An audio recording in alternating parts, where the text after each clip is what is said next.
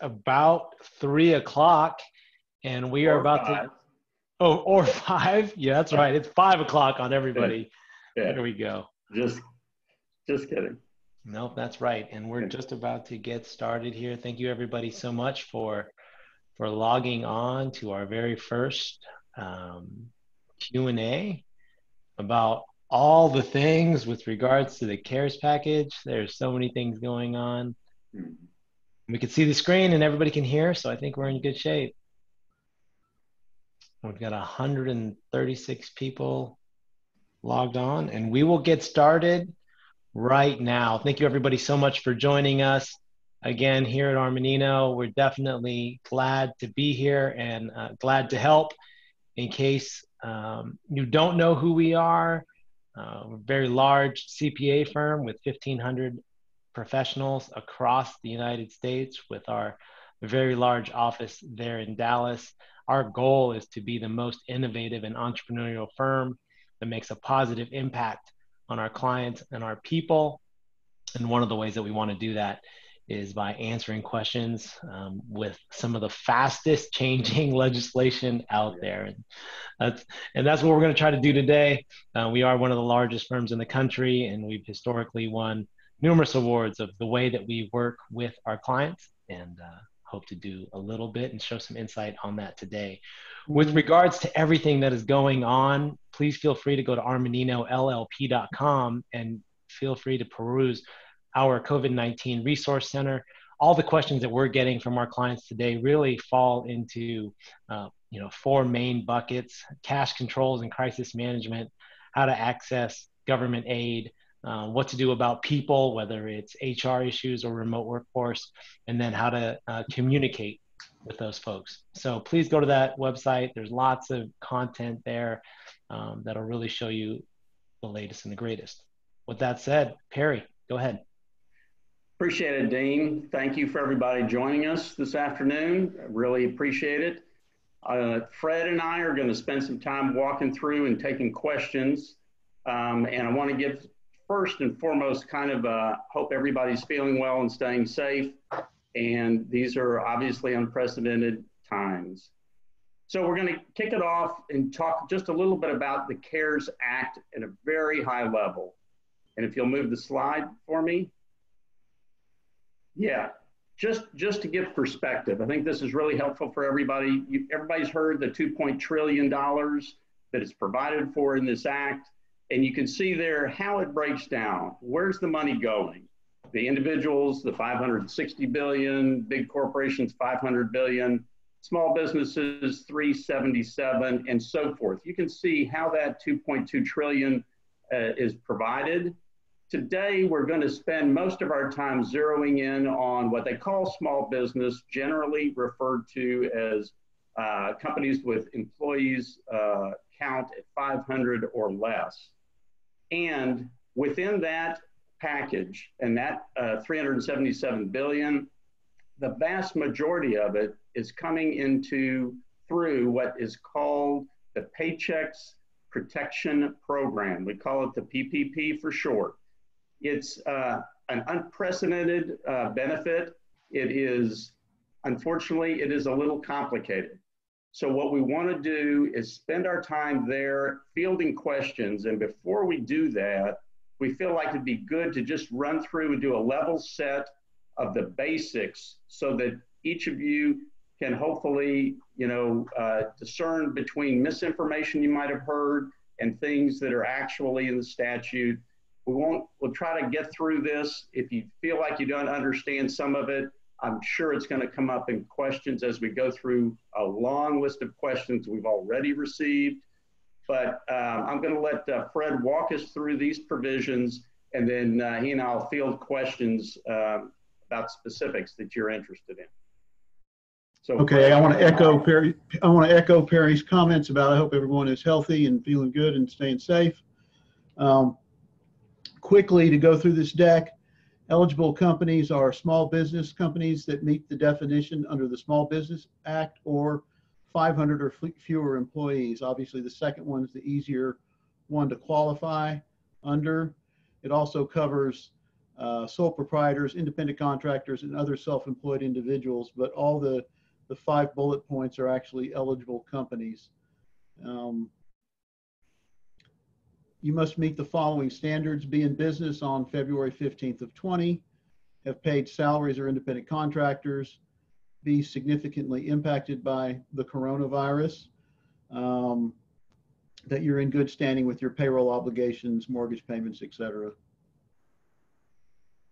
There's 2 major calculations. One is the maximum loan amount, and that is the lesser of $10 million or your average monthly payroll limited to $100,000 per person for the prior 12 months times 2.5.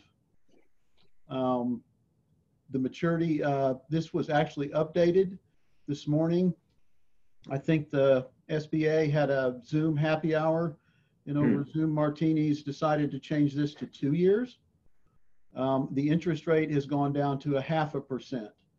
So those are 2 relatively significant changes.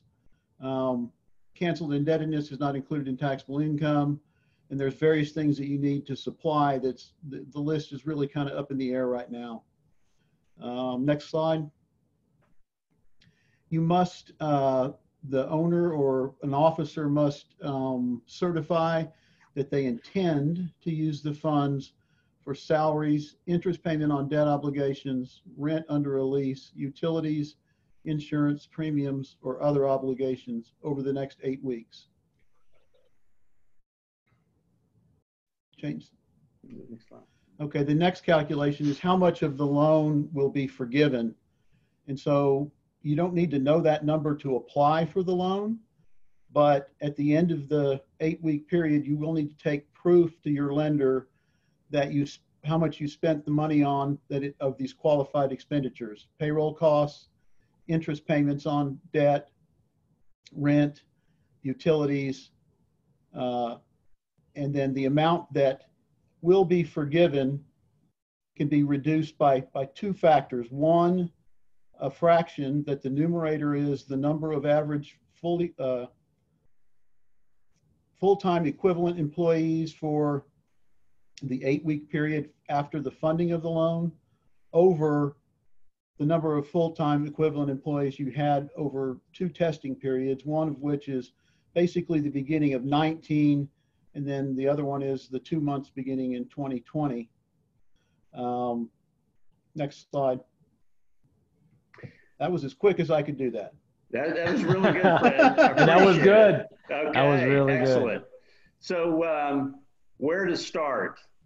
I guess here is a slide that will walk you through. This is a checklist of things you're going to need in order to establish a loan amount, and then to calculate at least an estimated amount that's going to be forgiven.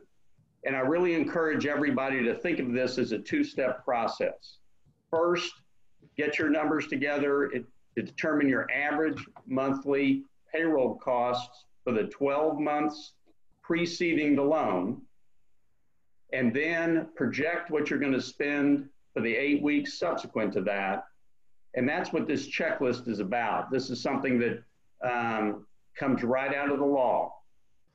And so just to give you a little background, as we have been digesting the bill and zeroing in on this as the highest priority that we're hearing from our clients, this is the #1 thing. There are a lot of other things that could benefit you, but now this is a short window. Purportedly, it's going to be a quick turnaround, and this is what everybody seems to really need to understand quickly. So when we focused on this, this is kind of my experience. My experience was reading through this over and over. It had a lot of dates, a lot of different terms. It was very complicated. So we said to each other, hey, I need to see an example. And so we sat down and started creating an example. The next thing we did, we needed to understand, well, if the numbers change in this example, what impact does it have? So we created a template, a model, whatever you want to call it, and we'll walk you through how it works. And it allows us to both estimate amounts, and then look at alternatives to make strategic decisions. So I think if we'll go to the next slide, we'll walk through an example here. And I know these numbers may be small, but if you'll focus on the first column, scenario 1, at the very top, it captures the average monthly payroll costs and then subtracts the amount that exceeds the $100,000 cap. So you start with $800,000, you reduce it by the $100,000 excess to get to $700,000, and that establishes the benchmark upon which you apply the 2.5 multiple provided in the law. And at the bottom, you'll see that you're entitled to a loan for $1,750,000. Then we project what is going to be paid for the 8-week period following the date of the loan. And in this instance, you'll see that the same payroll costs are expected, $700,000 a month. So therefore, for 2 months, you get $1,400,000. To that, you add your benefit costs, your rent, your utilities, and if you had interest, you include that. In this instance, we didn't. And the total of all that in this example comes to $1,538,000. So there you have borrowed $1,750,000 and you've spent $1,538,000 for qualifying expenses. And when you go down to the bottom of the scenario 1, you will see that $1,538,000 will be forgiven and $212,000 will still need to be repaid. A key element in this is that your full-time employee count for the look-back period as compared to the 8-week period following the loan are the same, 120 in this example. So therefore, there are no negative implications to the forgiveness amount as a result of headcount, FTEs. So we'll want to shift to scenario 2 and 3 for just a moment to highlight the ability to make strategic decisions. Scenario 2 is identical to scenario 1 with one exception. The company decided it was in need of reducing its labor costs by 10%. And you'll see that the $1,400,000 that was projected for the 8-week period following the loan had been $1,400,000. Now it's going to $1,260,000. Similarly, the benefits went down by 10%, but the rent and the utilities stayed the same. This company in scenario 2 accomplished that reduction by in fact reducing its full-time equivalents from 120 to 108 by 10%.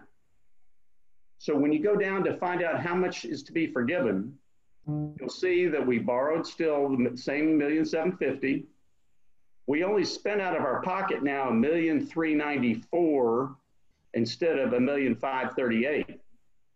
So therefore, we already know we're going to have to repay more than we would have otherwise. However, in addition to that, because we reduced our full-time equivalents by 10%, we have to reduce the amount of money that we spent to attain the forgiveness by 10% down to the $1,255,000. So that results in having additional amounts that we continue to have to repay, that is the $494,000. So I'll pause there for a second. So remember, the company felt a need to reduce its labor costs by 10%, and it did so by reducing its headcount by 10%.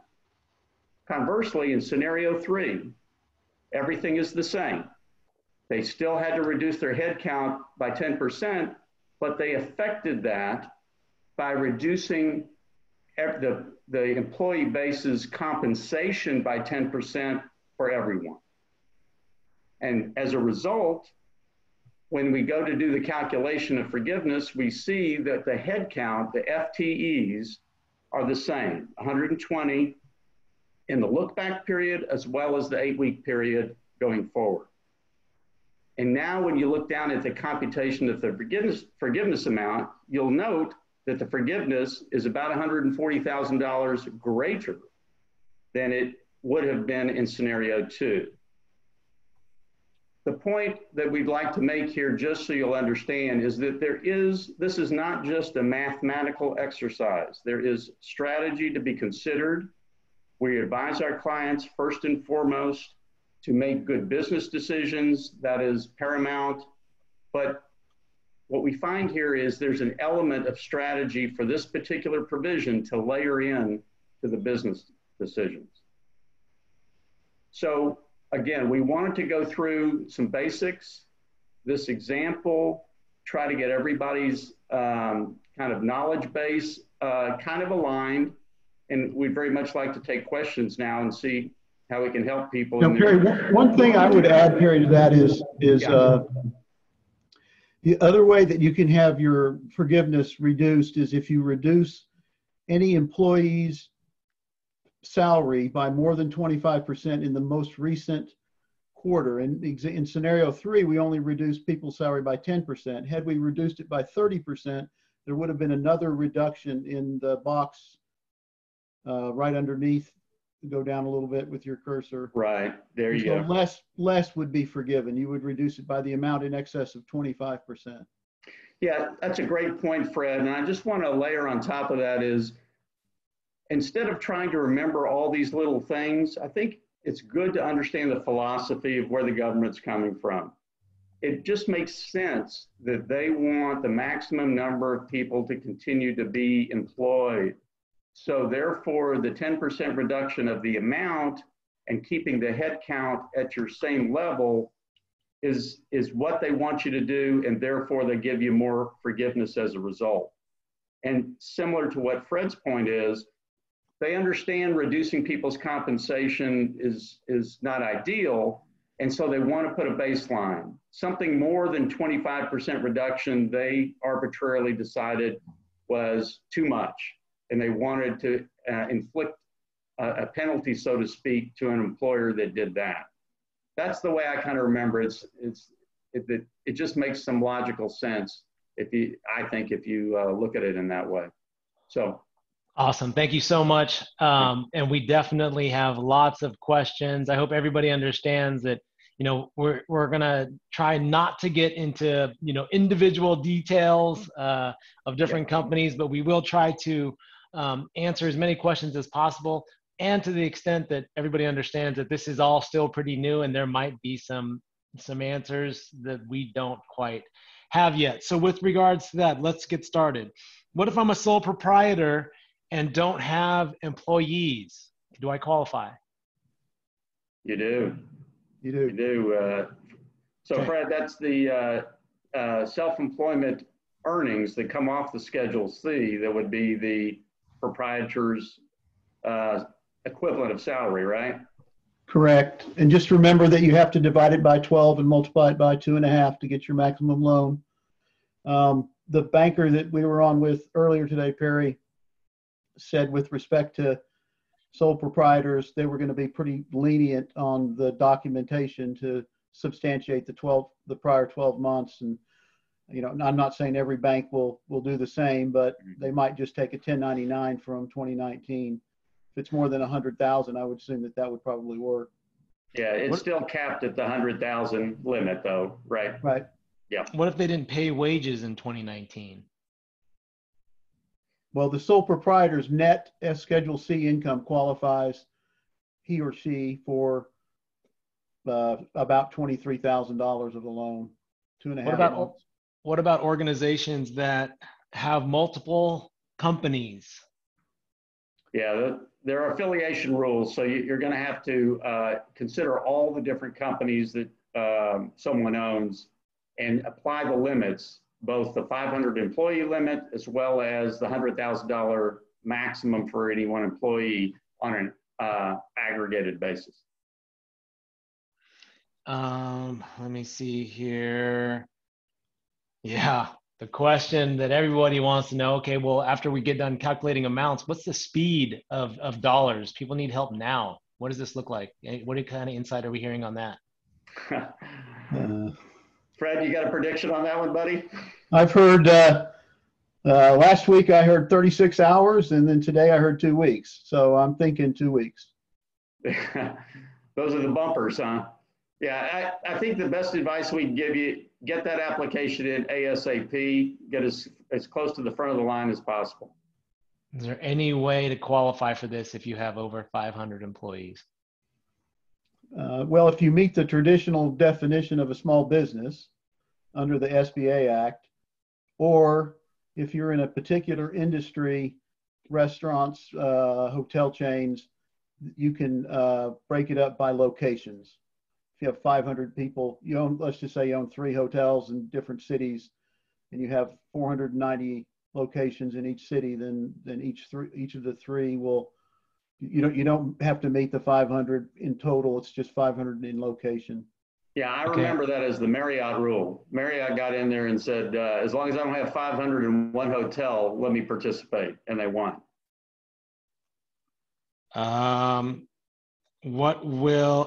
Does personal guarantees, with regards to SBA loans in the past versus Statute now? says not required. Not required. We talked about what will lenders be looking for. Is it just the documentation that's been asked? The most important thing is the payroll records, the 941s, W-2s that go along with the supporting of the computation of the average monthly payroll cost. That's the most essential thing that we're hearing. You hear anything else, Fred? Well, I've heard a million different things, or not a million, but several different things, ranging from, if you're a customer of the bank, then we just really need your computation, accounting for the $100,000 employees, and maybe your 941s and your signed statement that you intend to use the funds for the eligible costs. If you're not a customer of that particular bank, they're going to need organizational documents, the 941s, maybe the front page of your tax return, a driver's license. I would assemble as much of those items as possible and submit them, over submit rather than under submit. Okay, let's talk about debt forgiveness real quick. Does that impact anyone's credit if you apply the loan, you get money, and then it gets forgiven? That's a good thing, right? Yeah, it will not affect credit. And I just want to highlight the fact that in case people aren't really clear on this, in the business context, when debt is forgiven, it's generally considered taxable income. That impact was specifically excluded from this loan program in the CARES Act itself. So that is a huge benefit. And you're going to get the deduction effectively for using these loan proceeds to pay business expenses that are deductible. And then when you don't ever have to repay it, it will not be income to you. So that's an additional huge advantage of this program. Can organizations apply for both the PPP and the EIDL? Fred, you want to take that one? No. Yeah, the answer is they can't. Yeah, right. Yeah, they can. That's what I thought. Okay, great. Let's see here. I think we saw some questions around, for businesses that are closed by government mandate, is it most beneficial to wait to originate the loan until you're actively reopened, or just apply now because you're closed? You're feeling the impact now. I mean, I would apply now just because at 8:15 on Friday, they may run through the $350 billion. Okay. What is the length of employee retention required to forgive the loan? Is it 8 weeks or longer? Yeah, there's a lot of defined dates in there, Fred. What are our thoughts on that? Yeah, it's full-time equivalents in the 8-week period. So I assume, it's not gone into that much detail, but I would think that if you kept 10 people, if you had 10 people at the beginning and you fired one or let one go halfway through, then you would have 9.5 full-time equivalents for that 8-week period. Yeah, so Fred, I'm not aware of anything that suggests there's a negative aspect of if you have to start letting people go after the 8-week period. Are you? No. Yeah. I think that this will be extended. I'm guessing that phase 4 of the, I mean, that's speculation, but with the reaction to these loans, I think there's going to be more funds available, and phase 4 will include another version of it, or an extended version of this. Right. And how do you determine if you're significantly affected by COVID-19, right? Yeah, there's no absolute on that. The language is a good faith representation, I think is the term, right, Fred? That Right. they're asking the borrower to make, that they have been or anticipate being negatively impacted. And my kind of thought process about that as just one person is that the shelter in place order that so many of us are subject to is a strong indicator that a quick, that in my mind, that just seems to answer that question. Yeah, to this, just looking at this computer screen indicates that we're all significantly impacted on doing a Zoom meeting instead of being in the office. Right. Right. With regards to independent contractors and how they're defined for this purpose, how do they go into FTE calculations? I mean, I don't know that that's clear, but I believe that just like any salaried employee, are you talking, I don't know if the question is referring to hours or just into headcount, I believe. It's just, I mean, I don't think that's been defined, but I would think that if you use an independent contractor for 40 hours a week for the 8-week period, that he would be counted as a full-time equivalent. Do you agree with that, Perry? Yeah, I'd say, the 40-hour week is usually the thumbnail of what a full-time employee is, and whatever the arrangement is in the contractual compensation, I would try to convert that to the amount of time they're working and measure that as a full-time equivalent, whether they're... My bad. Under this act, full-time equivalent is 30 hours a week. Yeah, 30 hours. Yep. Okay. Similar to benefits, that's right. We know that I believe they're going to start taking loans by this Friday, right? They're going to start taking loans by this Friday? Yep, everybody's telling us Friday's the date for the accept applications. What is the deadline date to apply for the loan? Before the money runs out. Yeah. That's it. Yeah, I mean, before they that's all start we shutting know. it down. Yeah. If you know that you will not spend all of the loan in 8 weeks, can you ask for less? Absolutely. Yes. But there is no prepayment penalty. So, I don't want to drain the funds faster than they need to be, but I would probably suggest that most people are going to ask for the full maximum, and then unless there's some unusual circumstances, and then just if you want to prepay the balance that you don't use, you can. Okay. Mm-hmm. I would probably go through the calculation and just see the difference from, something along the lines of our template that Perry went through. Yeah, and my thought is we now know it's going to be very cheap money. And unfortunately, things are so uncertain now, you may wish you had that money after the 8 weeks, even if you do have to pay it back. So more likely than not, most clients, I would ask them to really think hard about not taking the full amount and giving themselves the flexibility to repay it later if they want to. What about self-employment income from a partnership? Unclear, but we believe that qualifies. Yeah, it's not crystal clear, but we read it as it can be included. Right. What about some people have half-time employees? Can they be consolidated and equal a full? Any information Our on interpretation of that would be to add up all your part-time employees and divide by 30 hours, and that's a full-time equivalent, I believe. Yeah, so Great. Fractional workers could be added together to get to a full-time equivalent. This is actually an interesting question. Are there any programs under the CARES Act for business building and launching now who still have rent and other costs now? There is no prior 12 months. Maybe You have to you be know. in business by February the 15th of 2020 to qualify for Right. this loan, Right. unfortunately.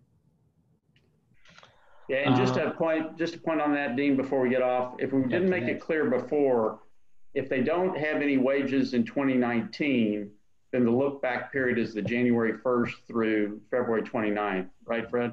Correct. Yeah. Of 2020. Of 2020, yes. Great. How does the compensation reduction penalty apply to commission-based employees? Oh, that's a tough one. Yeah. We talked about that this morning, and we don't know or see any exception to the fact that commissioned employees are likely to have a drop in their earnings, and that could negatively impact the forgiveness amount. But it feels like there's something beyond our control, and we don't know of any exception. Agree. Yep. Okay, so here's another question that kind of goes along with that. Do all items that are paid through payroll qualify as the 12-month prior period as well as the 8-week forward-looking time? Well, the definition of payroll cost is salaries, wages, health insurance, retirement benefits, and similar compensation, including contract labor. So not everything that's going through payroll, but most things. Right. What some companies out there use PEOs, professional employment organizations, to manage payroll, HR functions. Those still qualify as their employees, right? I would say yes. Yeah, Fred, any other thoughts on that? Nothing specific, but I got to believe the answer is yes.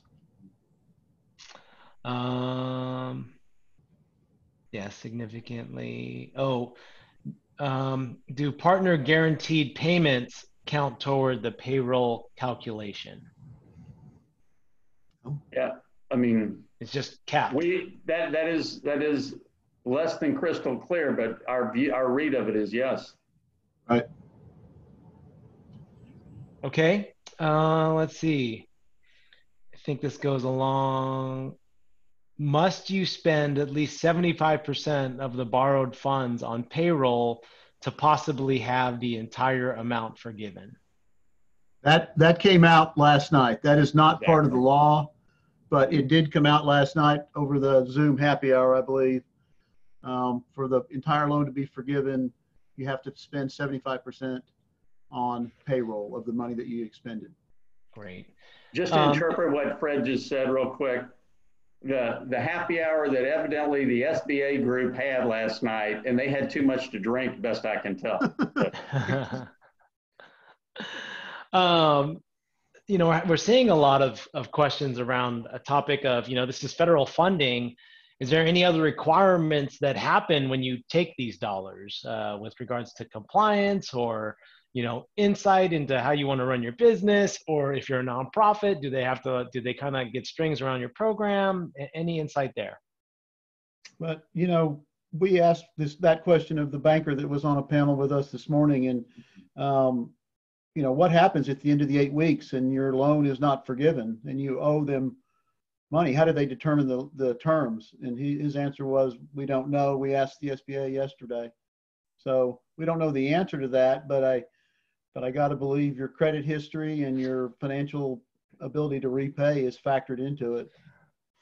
Right. We're seeing some people who say that they're involved in real estate, commercial real estate, and their tenants aren't able to pay for their upcoming rent obligations. Is there anything for the landlord, and basically does he just have to go tell his tenants to go apply for this money? Yeah, so I've been thinking about this. There is no provision that I have seen or heard of in the act that speaks directly to this. But I do know that tenants are going to landlords and they're negotiating for some rent holidays or leniency and so forth. And I think that if I were a landlord, I would say to the tenant that I want to work with you, but to the extent that you can borrow this money on a forgiveness basis, I want you to pay me with those funds. And then maybe negotiate something after those funds are gone. So I think that we have an opportunity to educate real estate industry to probe on that with their tenants. What about, can the employer tax expense or 401k employer match, does that need to be factored in? Another gray area, but we say the retirement benefit, the retirement plan contributions that are matching would be included. It appears that that's one of the points in the law, but it just says retirement plan benefits, I think. Mm-hmm. With regards to applying for, both EIDL and PPP, can you apply for the EI, the EIDL loan, for expenses not covered under the PPP? No. Yeah. There's a concept in the act about no duplication of benefits, meaning pick a program that fits your needs best, get the maximum benefit, but only one program. Let me see here. Are we to exclude? Oh, what about international employees or internationally owned businesses? Are they eligible? My recollection is that no, they have to be employed in the United States. But I would have to. I think I remember that the actual language, you're right, Fred, that employees must have a primary residence in the U.S. I don't think if they go abroad temporarily, that kills them, but they have to, primary residence, I think, is the language they use on that. Right. What about seeing some questions about, layoffs, and, this says if you laid off your employees, then you get the loan, then you rehire them back. Is that going to work? I think there's some timelines in the laws. What are we thinking there, Fred? It's the 8 weeks following the date of funding on the loan that you calculate your full-time equivalent employees. Are we hearing anything from our network and community of banker friends on how this might impact loan covenants for our clients? Like if they have existing loan covenants and they go out and they get these dollars, have we heard anything yet? That might be I haven't heard a word on that. It's a good question. Fred, any thoughts there? Yeah, a conversation I had at noon today with probably one of my bigger clients. They need to get clearance from Pac Life before they do this. What is the 8-week time frame, Fred, that you mentioned? What determines the start date? Date of funding of the loan, I believe. Okay, what about, here's one. For home-based businesses, is the full amount of rent and utilities forgivable or only a portion based on home office calculations? A creative crowd. Yeah. getting a lot of stuff. Yeah, I'm guessing that if you have a home office that's dedicated to your work, and let's take a 2,000 square foot home with a 200 square foot office that doesn't have a 60-inch big screen TV on it, then 1/10 of those expenses would qualify. Do you agree with that, Perry? Yeah, I do. I was going to say similar to the home office rules. Right. What if you outsource some things, some operations of your business? Can those labor costs go to your application, or it seems like that would go to the service provider? That's part of their application. Well, if you're issuing a 1099 to service provider, you can capture that. Is that, I'm not sure if I understand the question right. Does that sound like what they're asking, you think? Yeah, it says, we outsource a couple different components of our operation, whether it's food service and janitorial things. And can we claim labor cost, or does the service provider claim those labor costs? I would think that the service provider needs to claim those. Right. Right. How is the prior 12 months defined? Can we 12 months for the maximum calculation is the trailing 12 months from the date that you apply for the loan. And I think there's some flexibility, but I would look at the last 3 quarters of 19 and the first quarter of 20. Yeah. We might not have the answer to this one, but what if your owners live in another country, but you have employees here in America? We don't know. Okay, that's a good question. I have to look into it. I think it works, but I could be wrong. I don't know. Fred, any instinct? No, I don't have any instinct on that. That's unfortunately, I have the act on my other screen. So keep asking, Dean. Yeah. Okay. Entities like LLCs with no payroll.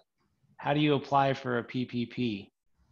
If you don't have payroll. Only dividends. No. Unfortunately, out of luck, I think. Right, Fred? I mean, if it's an LLC that's performing self-employment income type tasks, then you would get you'd be considered an independent contractor. But if you're talking about an FLP that owns a bunch of stock and stuff, no. So. I think we talked about this a little bit earlier, but we could revisit. How are self-employed payroll costs determined when the only employee is the sole proprietor? So your sole proprietor Schedule C, computes income and expenses to arrive at a net income amount on that Schedule C, and that is subject to self-employment tax. And so that is the payroll cost for that proprietor. Great. Let's talk about consolidated entities. We have some consolidated groups that are made up of different companies. How's that going to work with regards to employee calculations? I mean, I think the affiliation rules are going to make you accumulate all of the companies and submit one application. It's unclear from looking at the application how exactly they want you to do that, but you can't have the same employee making $120,000 in each company and count them 3 times at 100. Right. Yeah, so it sounds like one application. Yeah, I agree with the concept. I don't know what they're going to demand in terms of who the borrower is, but I would aggregate. With regards to our example, not only payroll, but rent, utility expenses can also add to the loan amount calculation. Those items actually don't impact. Recall that I said it's a good way to think about this is a 2-step process. First, you establish the loan amount, then you determine how much can be forgiven. And those rent and utilities are not included in the loan amount computation, but in fact come in on the forgiveness computation.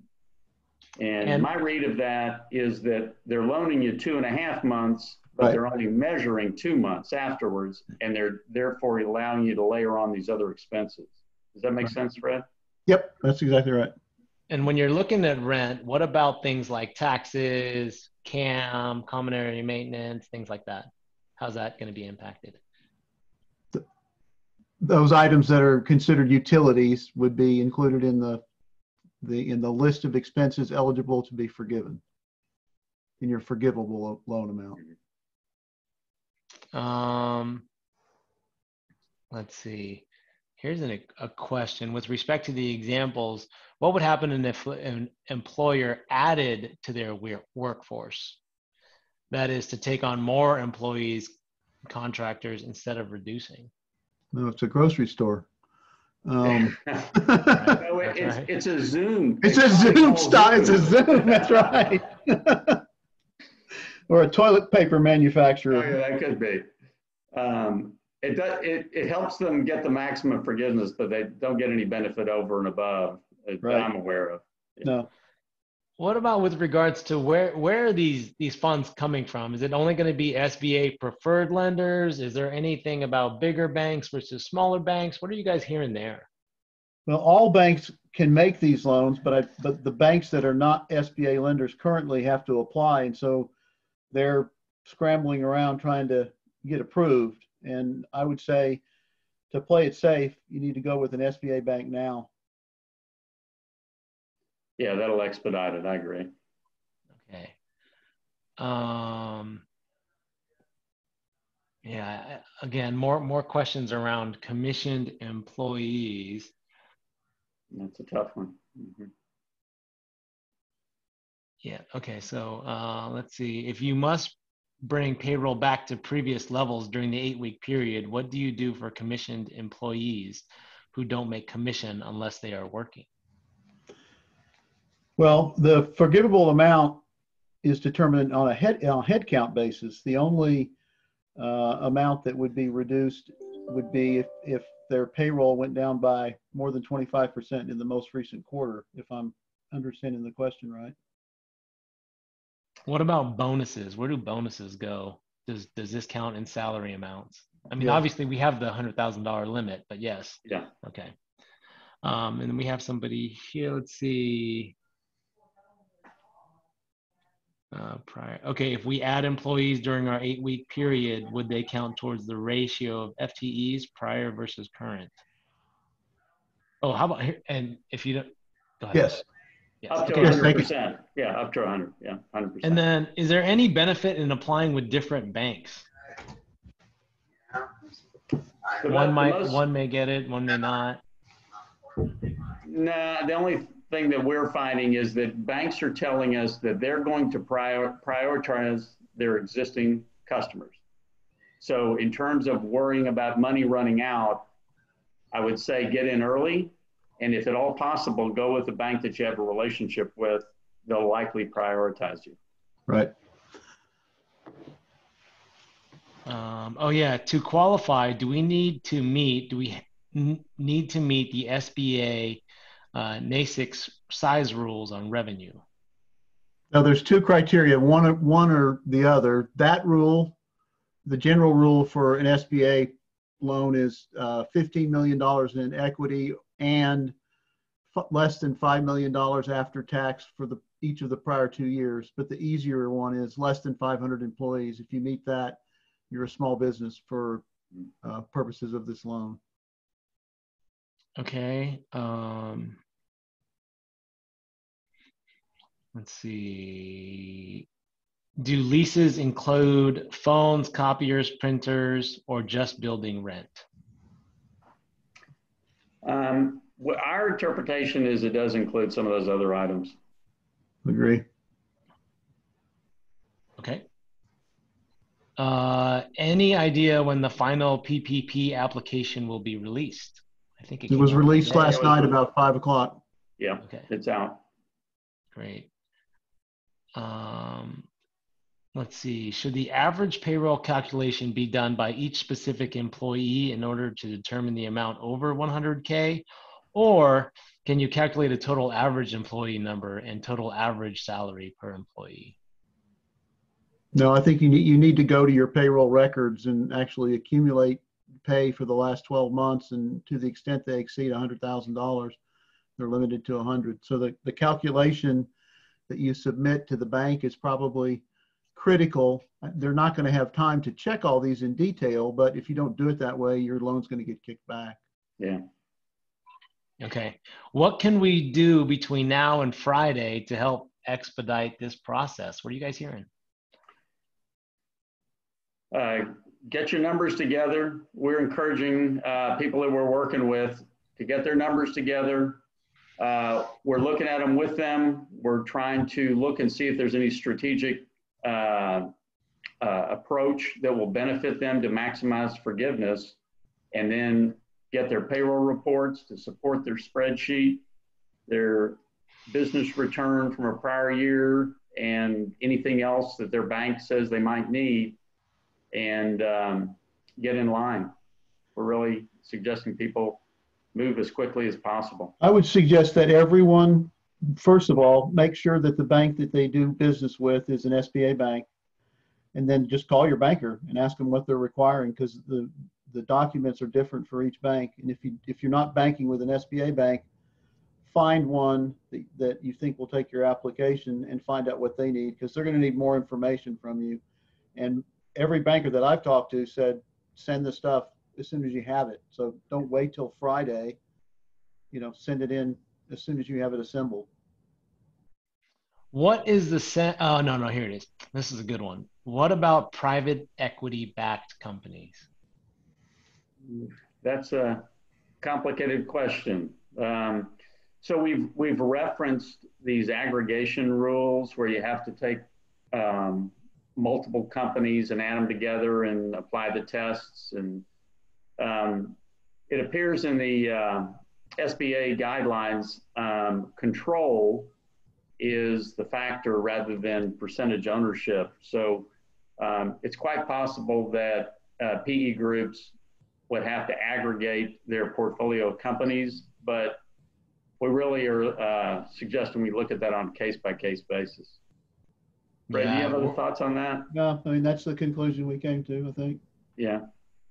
Yeah, we definitely have a lot of questions around aggregation and, you know, different facilities and different companies, but we definitely are seeing a lot of questions there. What does the quote unquote number of jobs mean on the SBA application? Is that the FTEs? Let me look. Yeah. Do they say where the reference is? Oh, that's FTEs, I think. The very top of the form, third or fourth line. Yeah, this one's an interesting one. Can you apply for the loan now but try to delay origination until May? That would be what? That would be a month. We don't know the approval timeline, right? Right. I mean, I think you can, but I think you stand the chance of the funding being gone. Sure. What about I've seen some things about potential, we know that nonprofits apply here, but what about charter schools? Do we have any thoughts on that yet? I mean, if they're considered the employer, they can, and not affiliated with another group that has more than 500 employees, then I think they're fine. I think that is that not right? Your understanding? Yeah, that was just going to say. I think that's right. It's just the aggregation they need to be mindful of. Let's see. We got a construction contractor.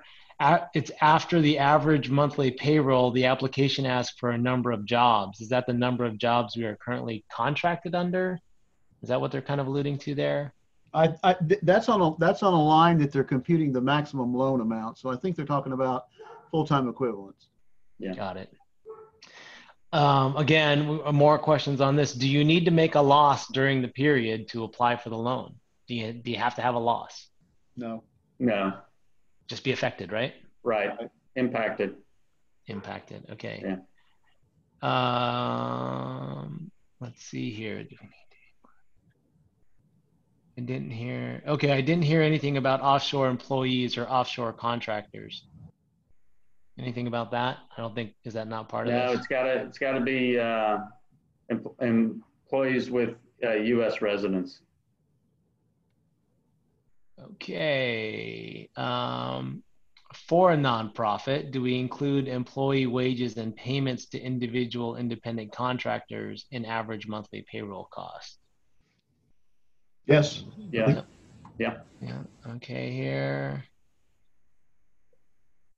Yeah, here you go. Another aggregation question that probably is going to need some individual look, but I'll ask it anyway so you guys can confirm.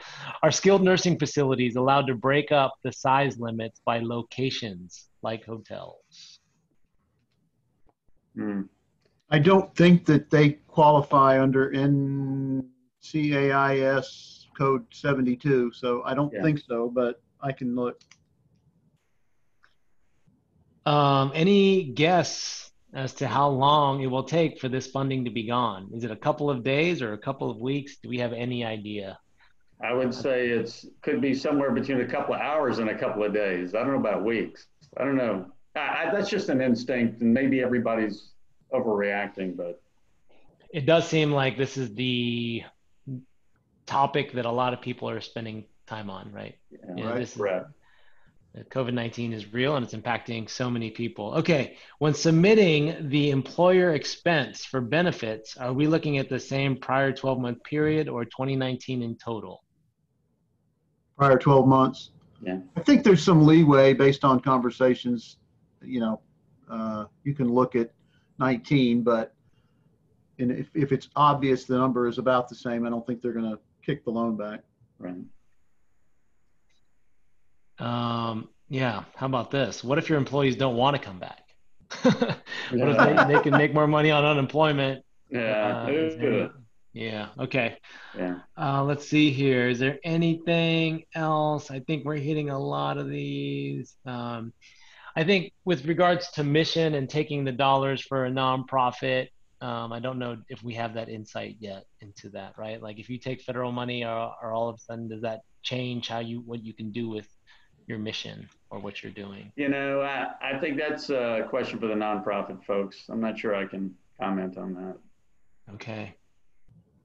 Do you include dental, vision, state, long-term disability and benefits, or just health insurance? I think if it's a group benefit, I think all benefits. Isn't that right, Fred? What about let's see. What if employees started mid-year? You know, say you have a $100,000 employee that started 7/1/19. I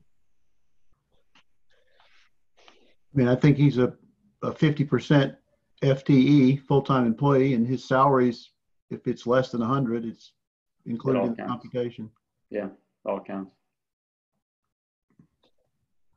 Okay, let's see. More impacted. I think we've got a lot of them. Some of them, the questions that we've got are so specific that, you know, they definitely require a deep dive. So we're not going to try to address those on here. Okay. Let's see here. Trying to see anything else. Let's see. Can you apply for a loan now? What is the number of jobs? We already had that one. Oh, we got one new one. Here we go. Let's see. Is it correct that a 501c6 are excluded from payroll protection loans? What is a? That's also out of my realm. I'm not sure about that one. Better. We do have nonprofit specialty group here at Armanino, so that one could be a question that we can circle back on for sure. Or if one of our nonprofit partners is on the Zoom, they could text me the answer right now. Well, how about this? We talked about this a little bit earlier. Can you give us a clearer understanding of all that is included in leases and rents? Copiers. The act actually says rent, parentheses, including rent under a lease agreement.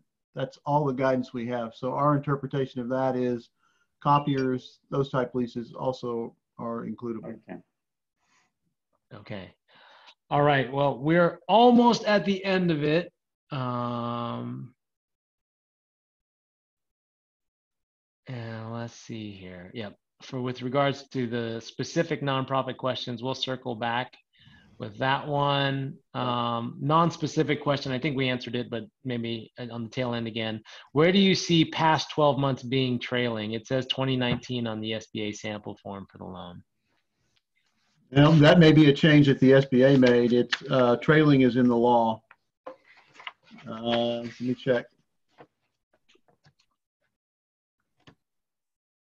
Yeah, the law says 12 months prior to the date of application, but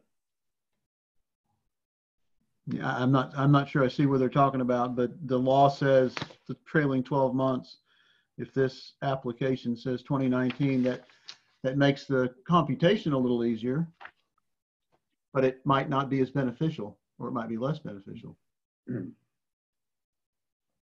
Okay, and then lastly, with regards to those rent payments, what do we think about the taxes on those rent payments? Taxes. You know, the pass through. I mean, my instinct is if the lease agreement says that's part of the rent, then included. But if it's not, I don't know that it's provided for in the law itself. Agree. Yeah. Okay. And with that, thank you so much for everyone for joining. Obviously, we understand that this is topic number one and the most important thing. Perry and Fred, do you have any closing remarks? We'll definitely go through and you know, see if there's any way that we can help anyone. If anybody needs to reach out to Fred or directly, please do that. Perry, anything else? Yeah, I just want to suggest to you that, as we said at the front end, that the bill has a lot of things in it. There are a lot of ways that companies can be benefited that are in there, NOL carrybacks, qualified improvement deductions, and so forth like that. But this is the priority first, but it's not the end. So right. wishing There is a everybody bigger good picture. health and safety. Yep, absolutely. Great. We'll be in touch. Thank you so much. Thank you. Bye-bye.